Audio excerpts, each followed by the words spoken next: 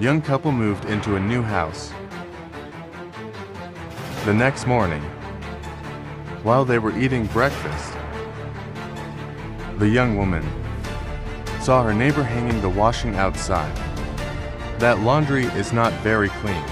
She doesn't know how to wash correctly. Perhaps she needs better soap powder. Her husband looked on, remaining silent.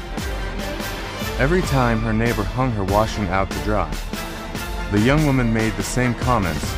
A month later, the woman was surprised to see a nice, clean wash on the line and said to her husband, "Look, she's finally learned how to wash correctly.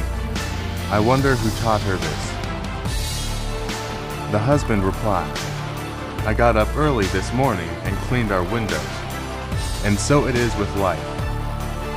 What we see when watching others depends on the clarity of the window through which we look. So don't be too quick to judge others, especially if your perspective of life is clouded by anger,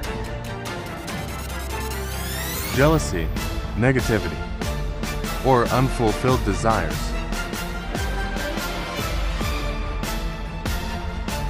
Judging a person does not define who they are. It defines who you are.